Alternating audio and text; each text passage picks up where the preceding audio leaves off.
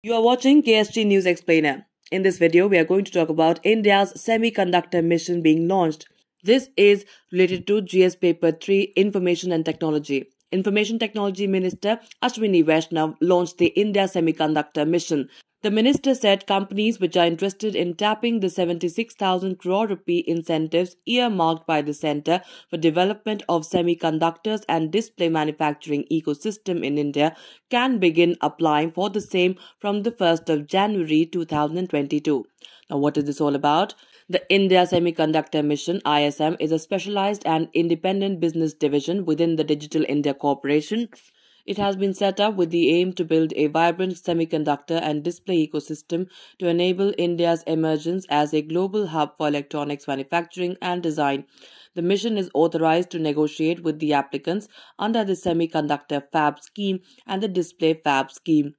This mission has been given the autonomy to decide the appropriate technology mix, applications, node generation, and capacity, among the others, and propose the structure and quantum of fiscal support for the selected applicants. A fab is short for fabrication plant where raw silicon wafers are processed and turned into integrated circuits. A scheme for setting up of compound semiconductors or silicon photonics or sensors including MEMS, that is MEMS, fabs and semiconductor ATMP or OSAT facilities in the country extends fiscal support of 30% of capital expenditure to approved units. It is expected that at least 15 such units of compound semiconductors and semiconductor packaging are expected to be established under the scheme.